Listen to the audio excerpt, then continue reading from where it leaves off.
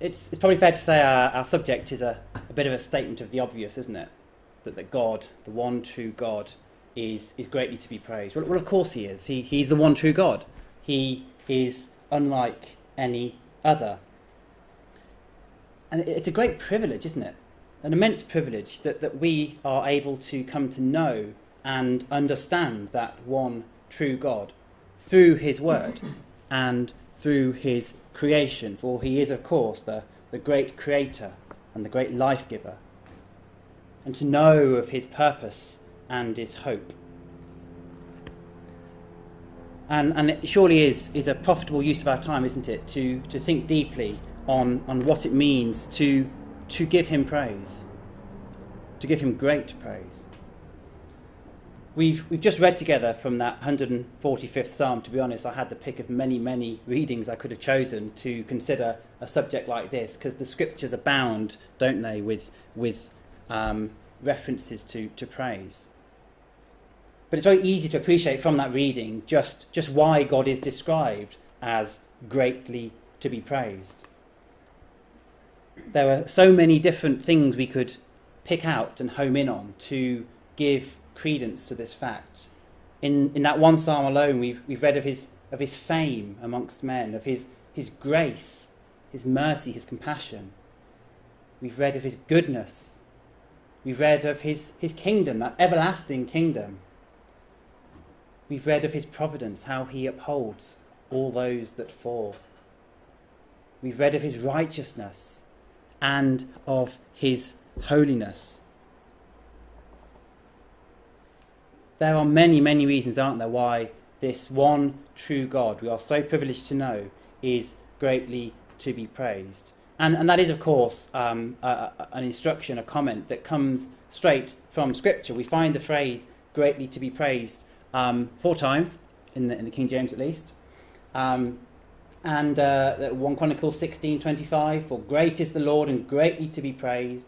He also is to be feared above all gods.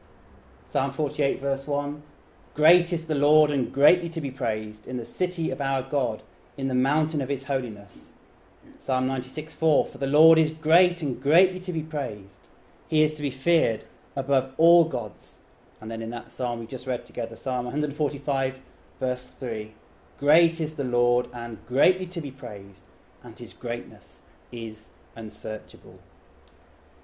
So we're left under no doubt, are we, that this God is to be greatly praised. And we have in each of those references, of course, a reference to God as great. This declaration to praise him is clearly not without merit, is it?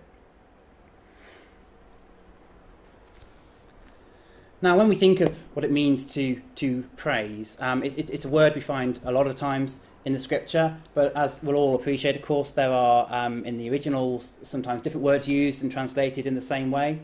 I think it might just be worth picking out some of the terms, the more common terms that are used, and just appreciating a little bit more their meaning and their context, because we start to get a bit of a sense as to the scope of praise and what is meant when we read of it. There are many variations, many words we could pick out. We just want to focus on some key ones. Starting in the Hebrew, there's a couple of terms that are commonly translated praise. We have halal, which means to shine or to boast, and that's the most common. 165 times we have it translated as such. And a word sort of descended from that, tilar, which means a song of praise, a hymn.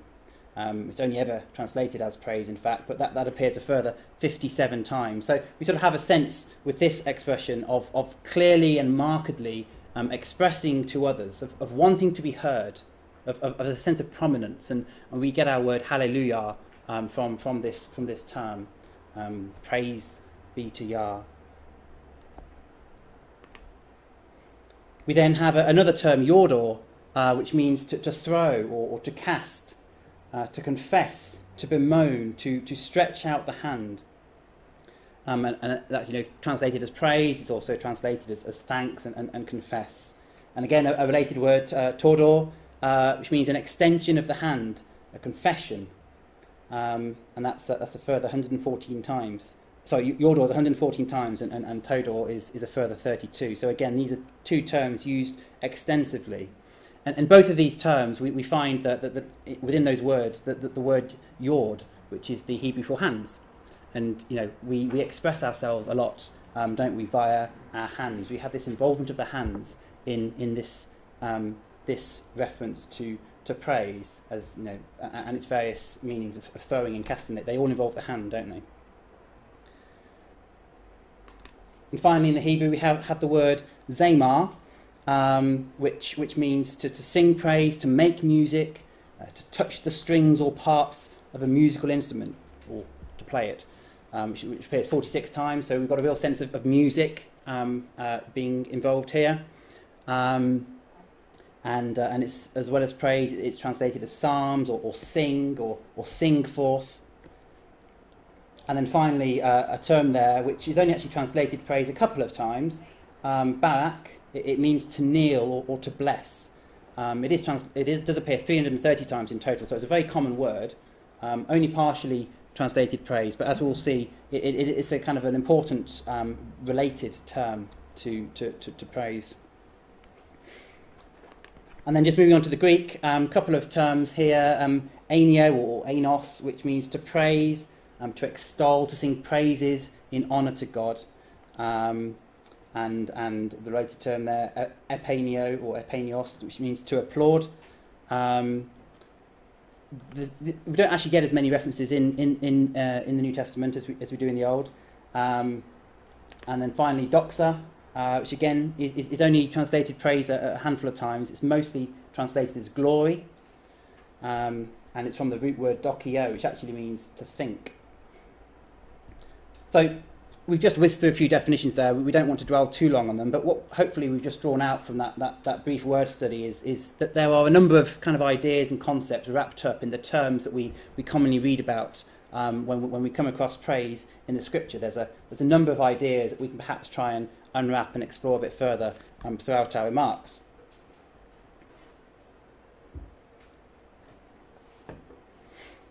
Perhaps before we do so, we just want to spend a few moments just reflecting on why praise is important. I mean, we've kind of mentioned that, you know, it's kind of obvious that we should praise God given his greatness, but why is it particularly important that we do so? You know, why can't we just acknowledge it and move on with our lives? Why is praise an important thing to do?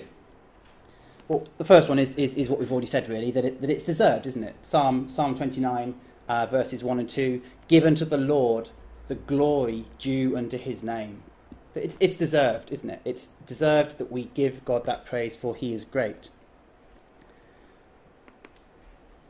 It gives God pleasure. We should be in Psalm 145. Let's just look forward at Psalm 147. Praise ye the Lord, for it is good to sing praises unto our God, for it is pleasant, and praise is comely. And it's interesting to kind of note the way that's expressed. It doesn't say praise God because he likes it. It says it's good to praise God, but it's kind of up to you whether you choose to or not. Do we want to give God pleasure? Do we want to please him? Does it come from our hearts with a sincerity, or does it come by rote because we're told to? Of course, it's calling on the former.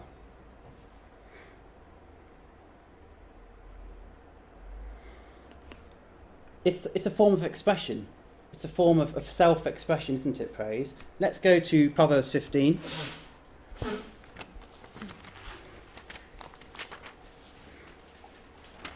And verse 13. A merry heart maketh a cheerful countenance, but by sorrow of the heart the spirit is broken. And when you think about it, how often have you maybe hummed or whistled to yourself as you've gone about your day, or as you've been doing something? And then how often have you done that whilst feeling gloomy?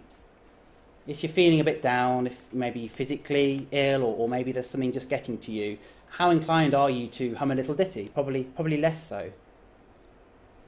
Praise is kind of it's the outward expression, isn't it, of an inward feeling. It's an insight into our hearts. and our state of mind. The way we express ourselves externally, as we've seen in that proverb, is a reflection of how we feel inside.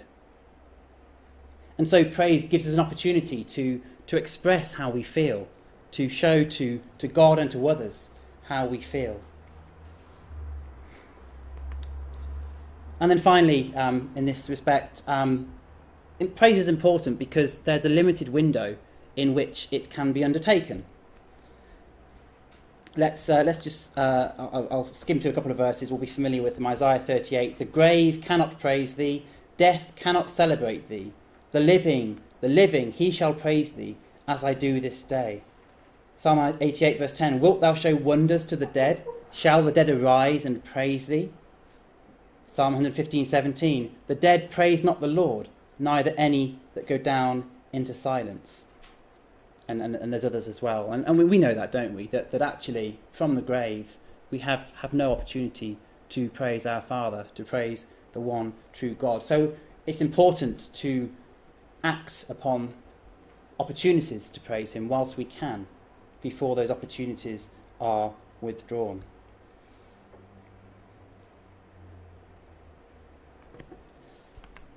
So let's build a picture of what praise is all about and consider some aspects of it. And many of these, they're going to be familiar to us, I'm sure, but I think it's important to try and have a holistic look at it and to draw these things together and to relate them, because it is important if we are to be effective in our praise to God, if we are to give him great praise, that we incorporate these various aspects of praise. Praise is all-inclusive. It's a universal, has a universal relevance. We read of that a bit in the reading that we had, but let's go to Psalm 103,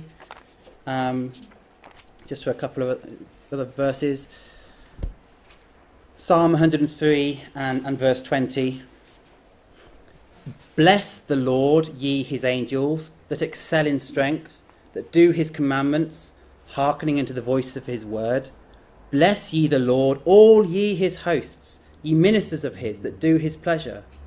Bless the Lord, all his works in all places of his dominion. Bless the Lord, O my soul. And how does the psalm? How do the Psalms end? What's the final verse of the book of Psalms? Let everything that hath breath praise the Lord. Praise ye the Lord. Hallelujah. And we sang about that, didn't we, in our opening hymn? This is something that no matter what our situation, our background, our circumstances, we are all instructed to give praise to God because he is greater than all. So it's all encompassing. Nobody is outside the scope of these things. Well, of course, one of the first things that perhaps comes to mind when we consider praise is that of song, and we've alluded to it already. And it's perhaps one of the most fitting ways in which we can praise God. We have, out of the sort of 307, I think it is, references to praise in Scripture, we have 185 of them. That's 60% just in the book of Psalms, which is, of course, a book of song. We find praise used in musical form on many different occasions. We find it in the lives of David, Hezekiah, of Moses. We're probably familiar with the block of Psalms, Psalm 113 to 118, which are termed the Hallel Psalms. That's that word we saw earlier, wasn't it? Hallel Psalms. And these are sort of recited as a unit by observant Jews on their Jewish holidays. And typically you have Psalm 113 and 114 are sung at the beginning of the Passover, and then Psalms 115 to 118 are sung at the end of the Passover meal.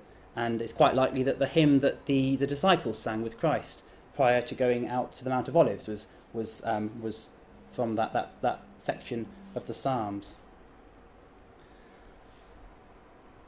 Psalm 136 is known as the Great Hallel. That's that psalm, I'm sure we know, that has that repeated refrain, "Oh, give thanks unto the Lord, for his mercy endureth forever." And that term thanks is that word yordor. Give thanks, give praise unto the Lord, for his mercy endureth forever. And it's repeated in each verse of that psalm. So a great refrain. for his mercy, for his steadfast love endureth forever. Great, great praise.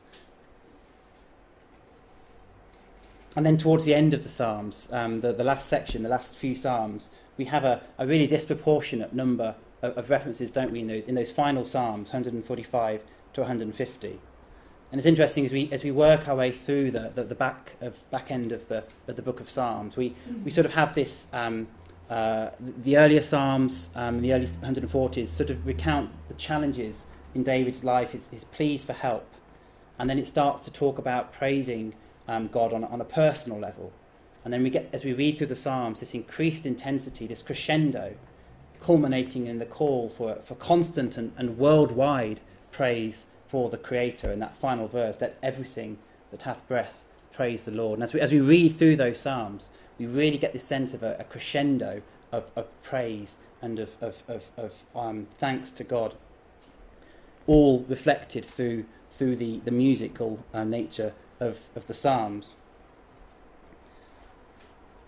So it's a very powerful way to praise God, isn't it? And of course, if we come to the New Testament and to Colossians chapter 3, we find words to that effect.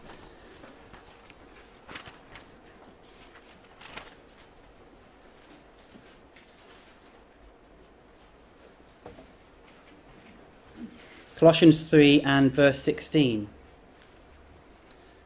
Let the word of Christ dwell in you richly in all wisdom, teaching and admonishing one another in psalms and hymns and spiritual songs, singing with grace in your hearts to the Lord. Grace, charis, thankfulness. It's that same idea, isn't it? We're told to sing regularly, but to sing from the heart. It's got to be sincere. It's got to come from our heart.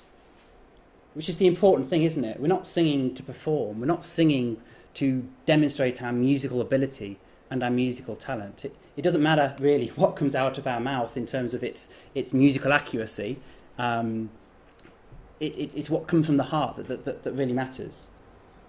And it's important, isn't it, when we sing our praise, when we sing our hymns, when we sing praise in other forms, to make sure that we are thinking of and appreciating what it is that we're singing.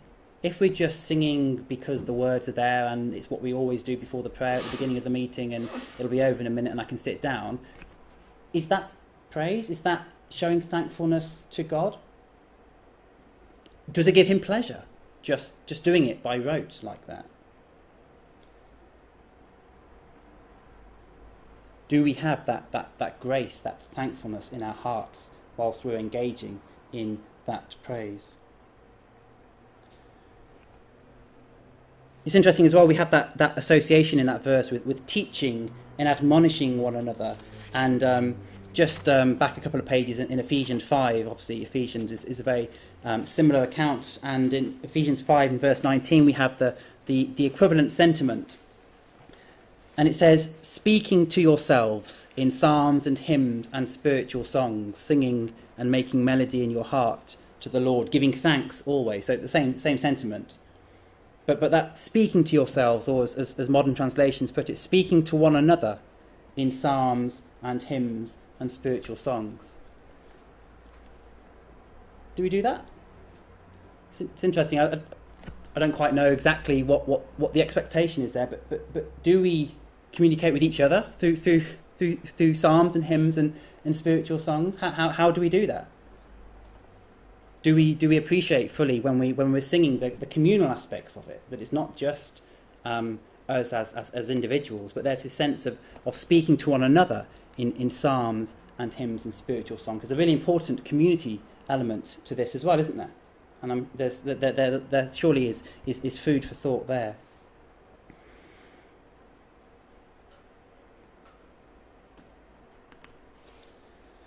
Well, we just alluded to this, but of course gratitude, thankfulness is an important aspect of praise, isn't it? Singing with thankfulness in our hearts, we just read. And there has to be this constant element of thankfulness, isn't there? An appreciation and gratitude to our praise. And that's something to always be conscious of, because there's plenty of literature and song and music out there in the wider Christian world, but what sentiments do some of those words express? What are they all about? Are they giving God that honour and that thankfulness, or are they more focused upon ourselves? In everything give thanks, says the Apostle Paul in 1 Thessalonians. Psalm 147 says, sing unto the Lord with thanksgiving. It's really important, isn't it, that at all times we are reflecting our appreciation of God as the provider of all things and acknowledging him with thanks in our praise.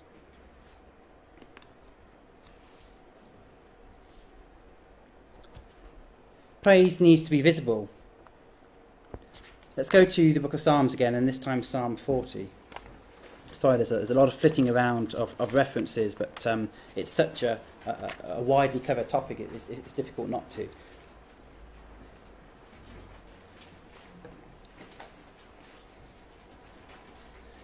Psalm 40 and verse 10.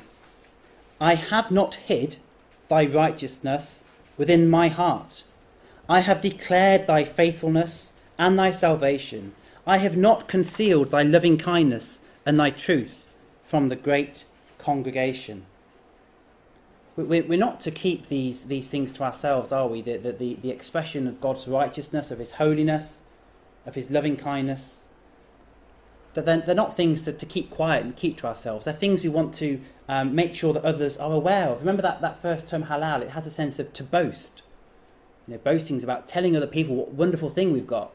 Oftentimes it's obviously it's about us as individuals being focused on ourselves. That's not the kind of boasting we're talking about, is it? It's about telling others of this wonderful thing that we want to share with them. We want them to share in these things, to hear of the wonders of God.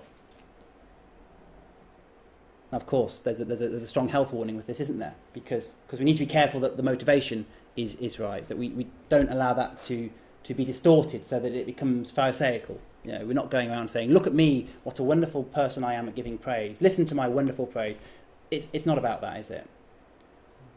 But how do we convey to others, through our praise, of the wonders of God, that this wonderful hope that we have? How do we share it and make it manifest to others? Because praise isn't something that we can do it by ourselves, of course we can, but there is that important communal aspect we alluded to already, a social aspect. Let's go back a couple of Psalms. Psalm 34. Psalm 34 and verse 3. O magnify the Lord with me, and let us exalt his name together. And then Psalm 35 and verse 18. I will give thee thanks in the great congregation. I will praise thee among much people. It's something that we do. It brings us together as a community. It's not about us as individuals, although, of course, we always have those opportunities and those moments to have private and personal prayer and praise to our Father. But this is something that binds us together, isn't it? It's something we do together as a community, and it's something that we should always seek to find ways to convey to those who maybe haven't yet appreciated the wonders that we share, to try and instill in them an interest and an acceptance to join with us.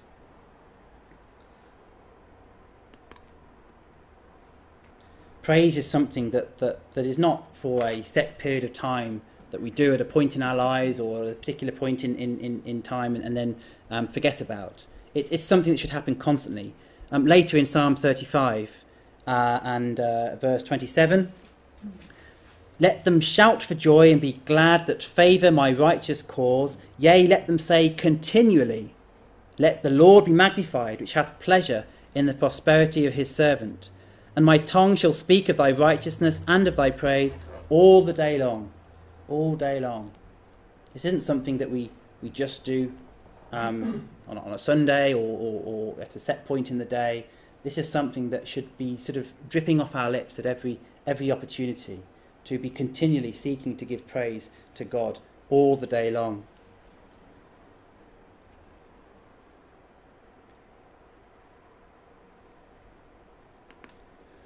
Prayer is very similar, isn't it, in terms of the characteristics we referred to. We could be talking about prayer in many ways, couldn't we? It's integrally linked to praise. There's this element of prayer in our praise, isn't there? Colossians 1 verse 3, I'll read it. We give thanks to God and the Father of our Lord Jesus Christ, praying always for you. It's quite a common introduction to the epistles, isn't it? This prayer for them, coupled with thanks. So kind of prayer and expressions of thanks and of gratitude, which we've seen praise is all about, that they go together. And there's similar things said about prayer. Pray without ceasing. It's interesting, if we just go to the book of Exodus and chapter 30.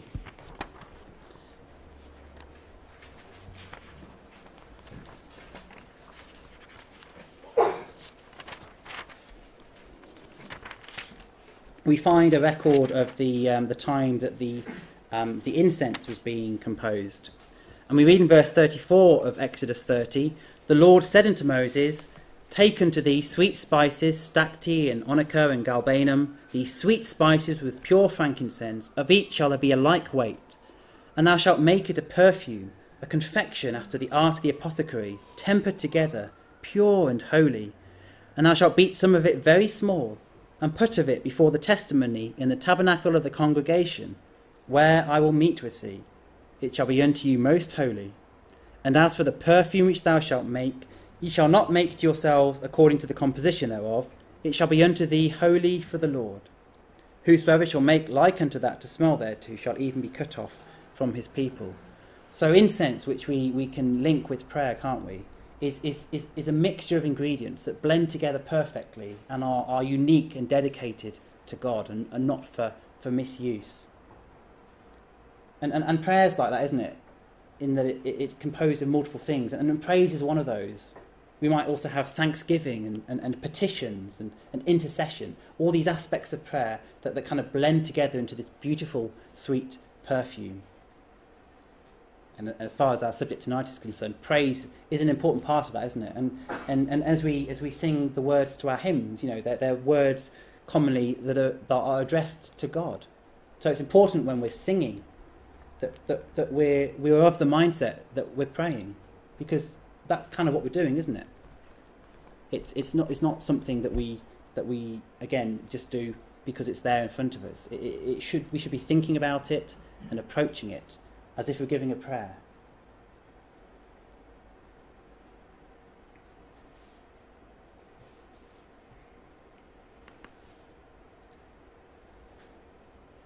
We focus on quite a lot of there's a sort of positive and uplifting aspects, but there's confession as well, which is perhaps not something that makes us feel quite so great, but it's another important aspect of prayer.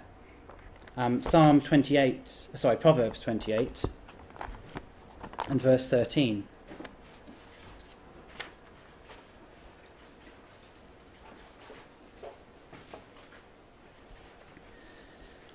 Proverbs 28:13, he that covereth his sins shall not prosper, but whoso confesseth and forsaketh them shall have mercy.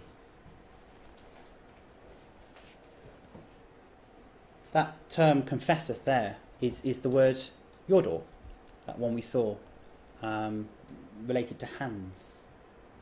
And we have a modern phrase, don't we? Hold your hand up to something. That was me. I did that, sorry. And we saw that term commonly translated as praise. There's a connection, isn't there, between this expression, this recognition of our sins and of our misdemeanors, and through our praise, we have the opportunity to confess those before God and to receive his mercy. And we think of the Psalms, don't we, that David wrote, the Psalms at his darkest moments, when he had a broken and a contrite heart. Those were psalms of confession, weren't they? A form of praise focused on that occasion on the things that he felt bad about, that he'd done wrong. But through that praise, confessing them before God and finding his mercy as a result. Because the alternative, the covering of those sins, we're told clearly, leads to it's a dead end. It shall not prosper.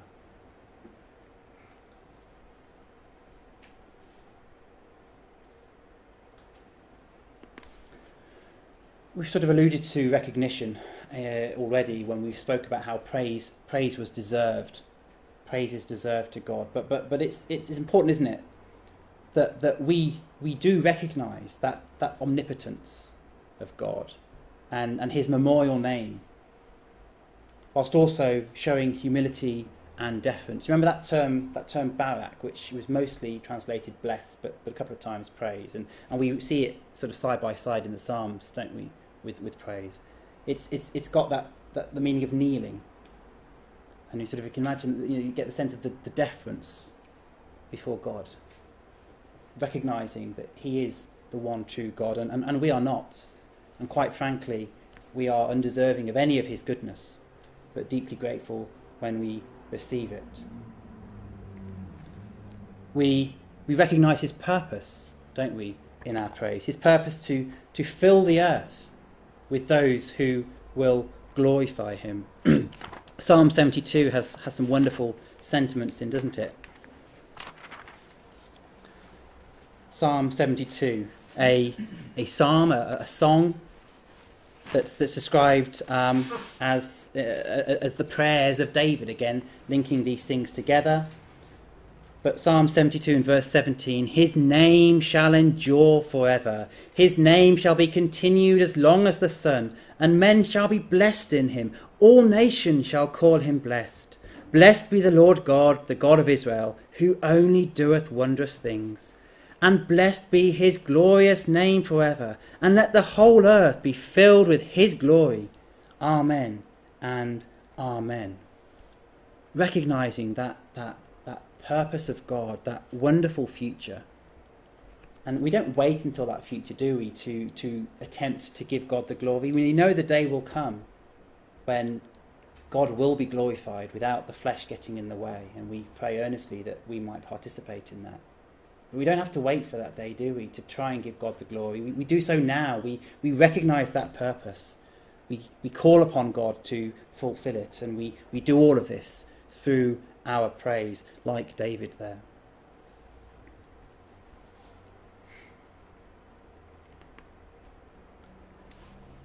Praise gives us an opportunity, again, it's linked to some of the things we've said, but to highlight a contrast. A contrast between God and man. We've talked about God's greatness, we've recognised his purpose and his memorial name, but we recognise, don't we, that no flesh should glory in his presence. Praise, like that incense, is for God and God alone. And by expressing our praise, we remind God how aware we are that we cannot glory in ourselves. Only he can receive it.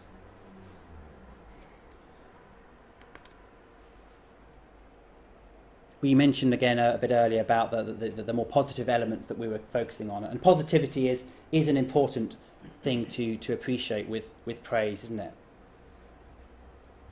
It's a really important thing to appreciate. If we go back in Psalm 57,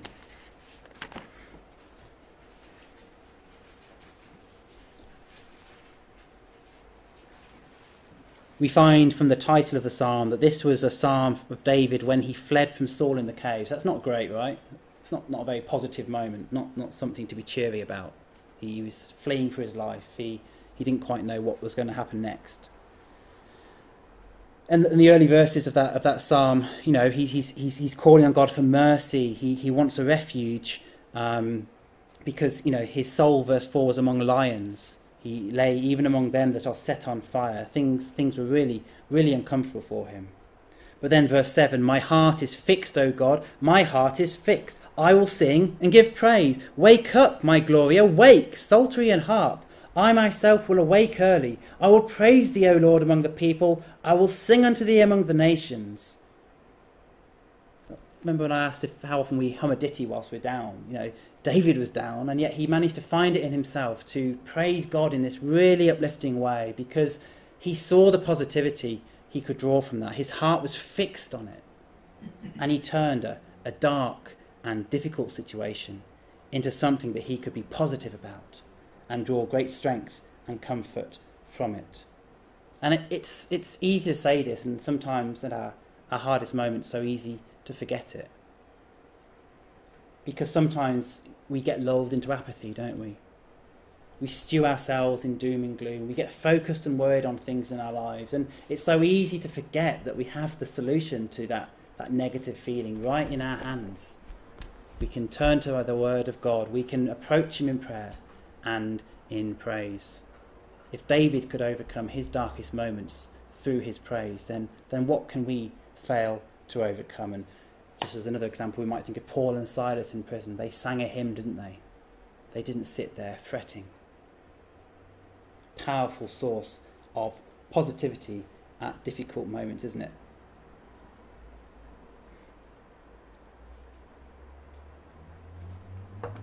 Okay, so just before we wrap our remarks up, we just want to sort of work through an incident just to kind of see some of these characteristics in action and just draw a couple of further points out. Let's go on to Psalm 105.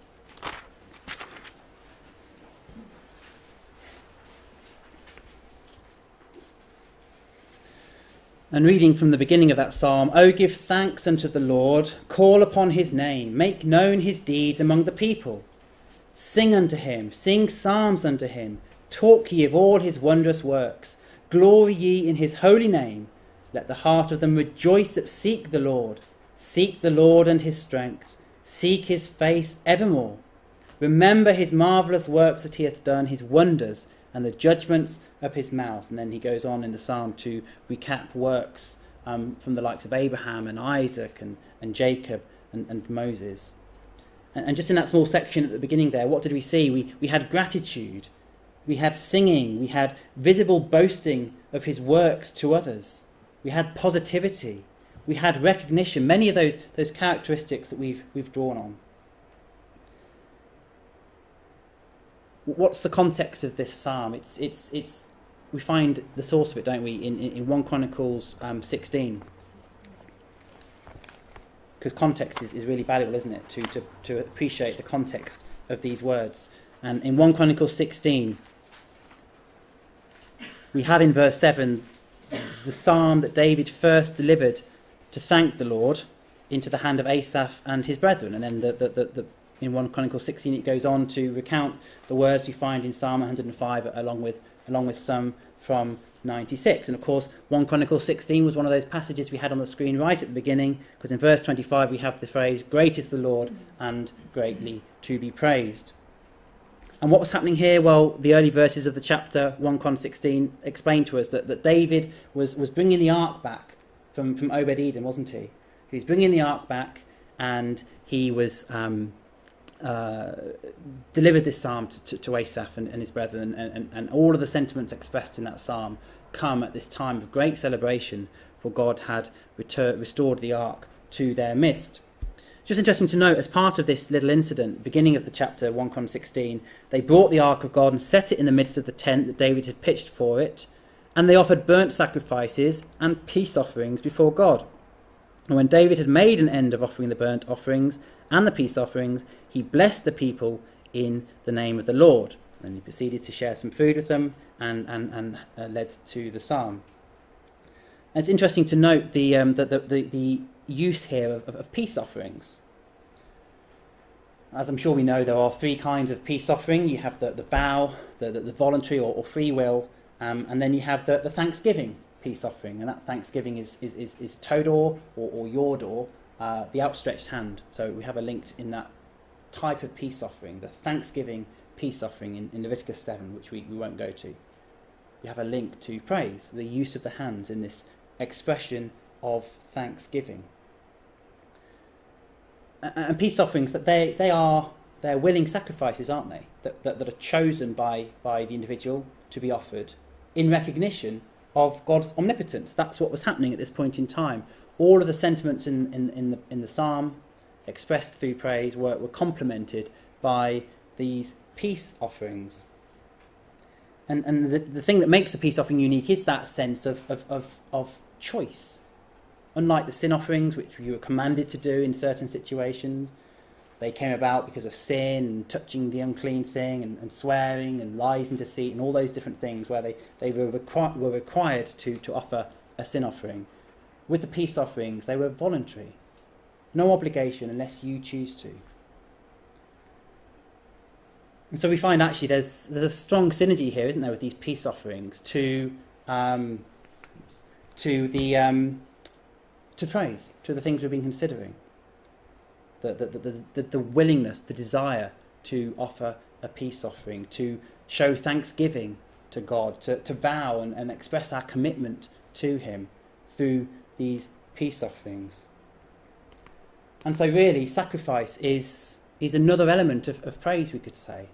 That actually if we're to praise God effectively, we have to think of these characteristics and these aspects of praise and see how embedded they are in our lives. Do we complement that praise with willing sacrifice?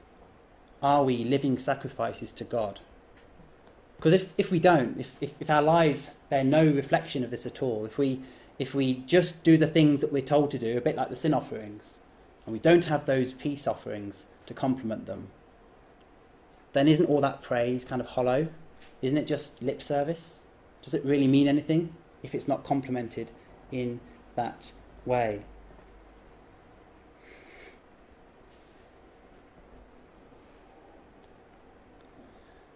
One final thing we'd just like to draw from this account of David restoring the ark. We've seen the links to between praise and sacrifice. We want to just turn to a third reference though, because this time we want to look at the parallel record in 2 Samuel 6. And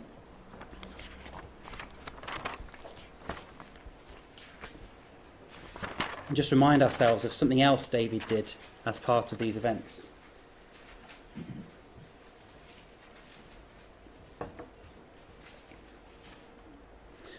Going in towards the end of verse 12, David went and brought up the ark of God from the house of Obed-Edom into the city of David with gladness. And it was so that when they that bare the ark of the Lord had gone 6 paces, he sacrificed oxen and fatlings, and David danced before the Lord with all his might. In verse 15, David and all the house of Israel brought up the ark of the Lord with shouting and the sound of the trumpet. And in verse 16, Michal looks out and she saw King David leaping and dancing before the Lord. And she despised him, and we kind of know the events. We've got some really raw emotion here, haven't we, of David leaping, the king of Israel, leaping and dancing in a way that could be interpreted as bringing shame on him. Certainly by those who didn't appreciate what was behind that expression.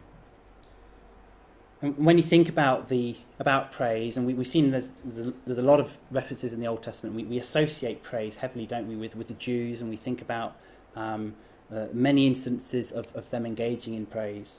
It's part of their fabric to have praise.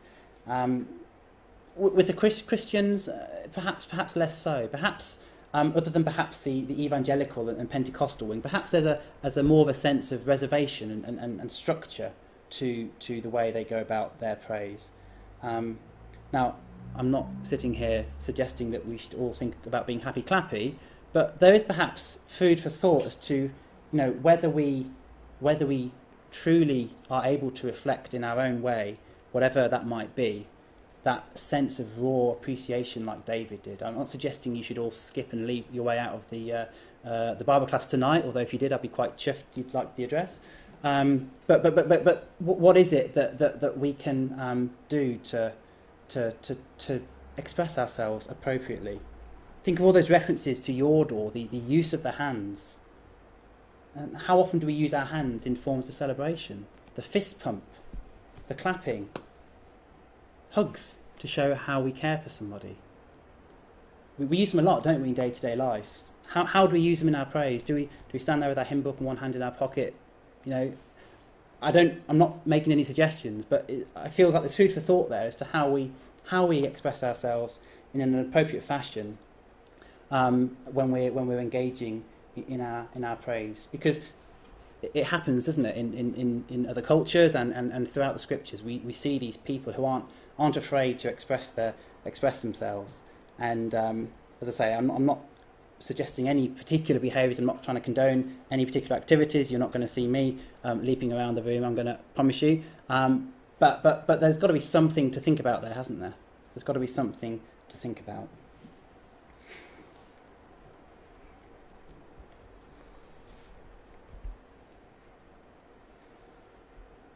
There are plenty of examples throughout the scriptures where we sort of get a sense of mass public praise, where the whole congregation comes together. We've just seen one, haven't we, in this passage.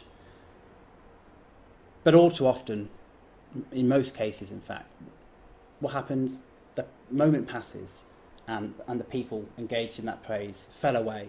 How many times did Israel fall away from God? Despite these high points in their history, they fell away. They turned to other gods. And that moment of mass praise and mass appreciation and recognition and all those other things was but a memory. It's interesting to note there are a couple of occasions where we have acts of mass praise where that wasn't the case. We might think of Job 38 and the sons of God rejoicing at creation. Or Luke chapter 2 and the angels, the heavenly host informing the shepherds of Christ's birth. There we have mass communal praise where there was no falling away. And I don't know, I can't think of any other instances in Scripture than those, but outside of visions anyway. It's interesting because both of those occasions where we have a wholesome, fulsome praise that's not then, the participants don't then fall away from God, they're both associated with new creations, aren't they? They're both associated with a new creation. And of course, there will be further instances of mass public praise, won't there, at that future creation when the Lord returns. It features heavily, doesn't it? Heavily in that kingdom age when that new song is sung. In 1 Chronicles chapter 25, shortly after the ark was restored, David was setting about putting in places the sort of various orders and institutions. And as part of that, he established the office of the singers amongst the Levites. We saw how he gave the psalm in 1 Chronicles 16 to Asaph, and Asaph was one of the houses that participated in this office of singing. He was setting about, wasn't he, David, embedding praise into their worship. And it's just interesting, I'm not generally a fan of looking at the meanings of names and things, but I think there's possibly something to reflect upon when we consider the individuals involved in this seemingly irrelevant matter of detail. Because actually, when we take those names of those individuals involved in instituting praise into their worship, we have David, meaning beloved. We have Asaph, meaning gatherer. We have Heman, meaning faithful, and Jeduthun, meaning praising. It's the same word that Yordor. And what do those sentiments express? Well, they express that the beloved of the Lord gathers together the faithful to praise him. That's what David was doing, wasn't it? In setting up praise and worship amongst the people, he was gathering together the faithful to praise God. And that's going to happen again, isn't it? When the Lord Jesus returns, he's going to gather together the faithful to praise God. Later on in that chapter, in 1 Chronicles 25, we find that the Levites are split into 24 orders. And perhaps that casts our mind forward to Revelation, where we have the 24 elders. And in Revelation, we have that new song and those wonderful visions of praise, don't we? Perhaps we can just close by reading one example of that. In Revelation chapter 7. This is what we hope for. The opportunity to be involved in praise amongst a community of like-minded people with no risk or threat of our opportunity to praise God being withdrawn or affected by the flesh. To be part of that gathering of the beloved who come together in faith to praise him. Revelation 7 and verse 9. After this I beheld, and lo, a great multitude, which no man could number, of all nations and kindreds and people and tongues, stood before the throne and before the Lamb, clothed with white robes and palms in their hands, and cried with a loud voice, saying, Salvation to our God, which sitteth upon the throne, and unto the Lamb. And all the angels stood round about the throne, and about the elders and the four beasts, and fell before the throne on their faces and worshipped God, saying, Amen. Blessing and glory and wisdom and thanksgiving and honour and power and might be unto our God for ever and ever. Amen.